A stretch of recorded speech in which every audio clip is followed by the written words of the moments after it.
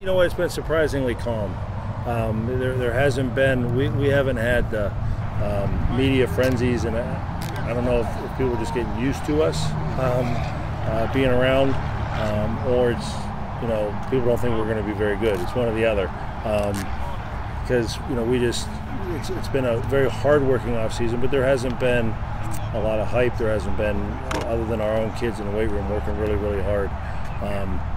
Maybe it's because we don't have the really, really high-profile quarterback that we did in the last 2 years, with the tailback with Todd Sibley. When Danny and Todd left, we took a lot of hype with them. But we have a bunch of hard-working kids that are, you know, good, very good football players. And there's still a lot to earn on a football field, though. Basically, we're just getting back into the flow of things. You know, putting in new plays, getting that done, getting back to the basics on defense, which is just you know, form tackling, stuff like that, running through the ball, and basically just getting the basics back down and getting back into the flow of things.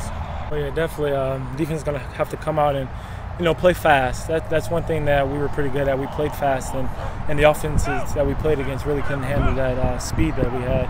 And, you know, not being one of the only teams to ever not get scored on in the second half is really one of our great accomplishments, and I expect us to do the same thing, if not better, this coming up year.